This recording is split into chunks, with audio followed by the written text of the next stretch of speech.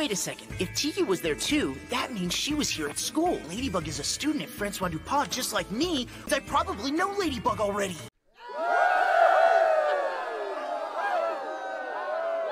I gotta give you this back, right? No, not here.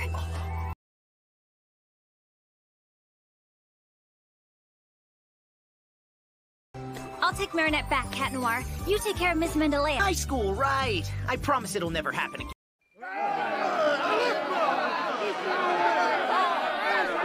After watching Kwami Buster again, I remember that Adrien didn't notice similarities between their appearance, so I thought that it's because Ladybug is wearing a Miraculous, that's why Marinette and her don't look alike in eyes of the characters here in Miraculous. But I remember in the Frightening Gale episode that all you noticed that Adrien looks like Cat Noir. Well, all you never noticed Marinette looked like Ladybug, so I guess Adrien too.